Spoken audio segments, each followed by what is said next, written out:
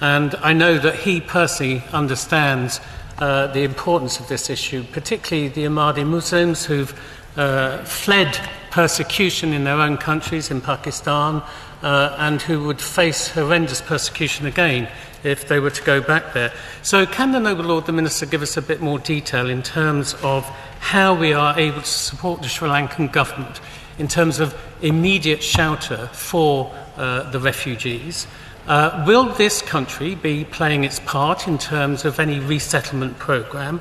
And finally, in terms of the discussion the Security Minister had, will we be supporting the Sri Lankan government in terms of trying to sustain a proper reconciliation process in the aftermath of that terrible tragedy?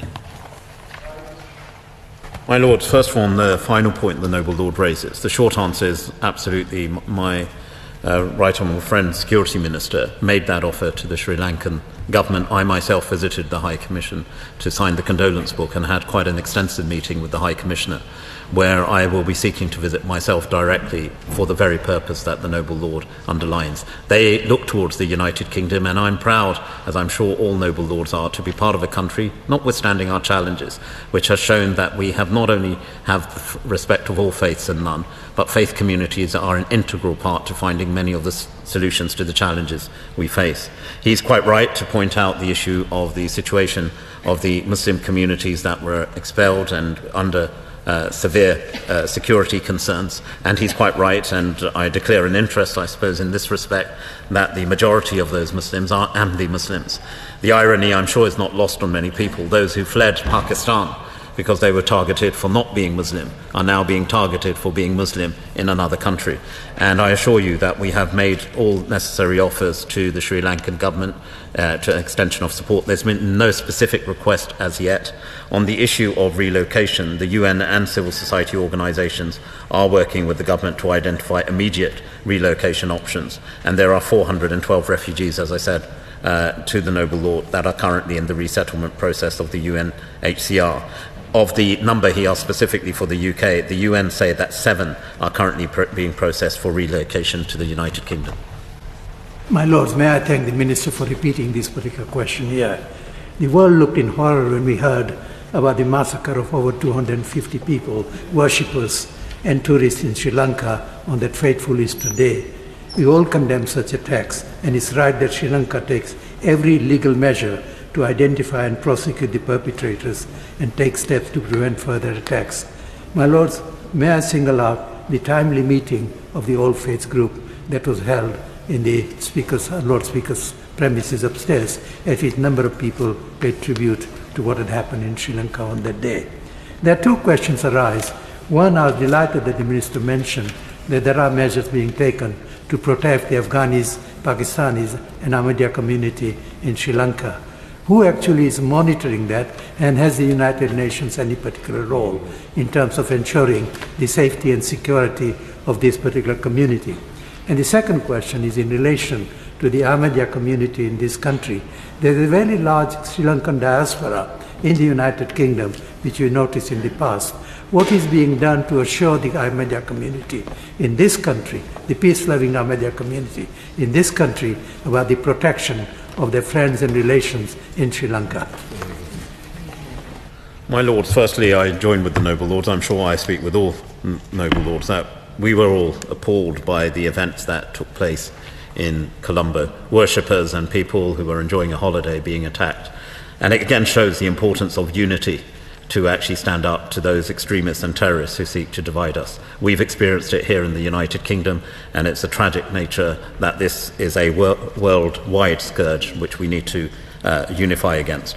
On the specific questions that the Noble Lord has raised, we continue to work very closely with both the diaspora communities here in the UK as well as the Muslim community, the Ahmadi Muslim community. The Noble Lord will know that I am a member myself of the community. I've been working very closely in identifying the concerns. The situation for those refugees is very dire at the moment. Indeed, they're taking refuge in a police station, a centre and a Ahmadi Muslim mosque in Colombo. I've raised these questions directly with the High Commissioner, and she has assured me of her cooperation. And a poignant moment, if I may, again, he talked of multi-faith organisations. On Sunday, I attended such an occasion in a church near to me in Putney, where the High Commissioner was present, the Deputy Lieutenant was present, and it was very poignant to hear readings from Christian communities, but also representatives of the Ahmadi Muslim community who reflected on the need for standing up for those who seek to divide us, and prayers for those who have passed under these attacks. Congratulate the Noble Lord the Minister for the role that he played in helping to secure the release of Asia Bibi and her ability to travel to be reunited yesterday with her family in Canada. The persecution of that Christian woman and the Ahmadi community in Pakistan is something that should motivate us all in promoting freedom of religion or belief, and particularly Article 18 of the Universal Declaration of Human Rights. Can I take him to two written questions I tabled yesterday, which I gave him copies of? One involved the police stations where Ahmadis and Christians have been taking refuge in Sri Lanka, and where, as the Noble Lord has said, they're even denied basic foods, humanitarian aid and assistance. And could he tell us precisely what discussions we've had with UNHCR in making progress to help those groups? What the real result is not having 1,000 Asia Bibi cases. We must work with countries such as Pakistan to ensure, first and foremost, the long-term objective must be the overturning of these draconian blasphemy laws, which are used not just against minority communities in Pakistan, but against the Muslim communities themselves. And therefore, I assure you that we are working very closely with the Pakistani government to ensure we can build not just religious tolerance, but understanding at a core level.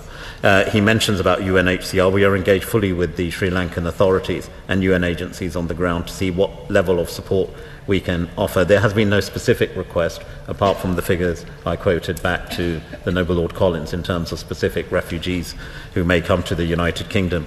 On the wider issue of textbooks, the Noble Lord and I have discussed this matter. I agree with him, and I think we have a massive aid program to various parts of the world, Pakistan, Sri Lanka, and it's important that in any support we provide, that the values we seek to extend are reflected in the education and training, particularly young children receive in these countries, and I can assure you we're working very closely on this very objective with DFID colleagues.